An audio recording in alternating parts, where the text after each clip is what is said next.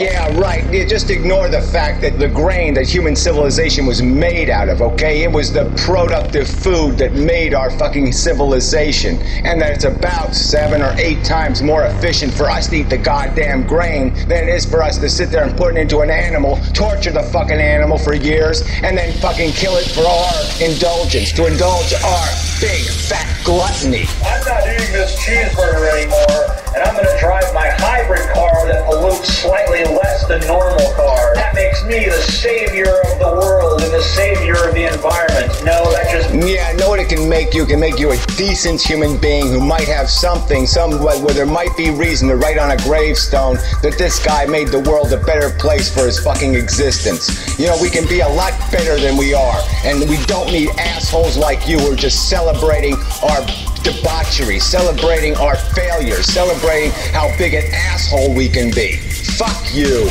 You're a useless piece of fucking flesh. Something should eat you.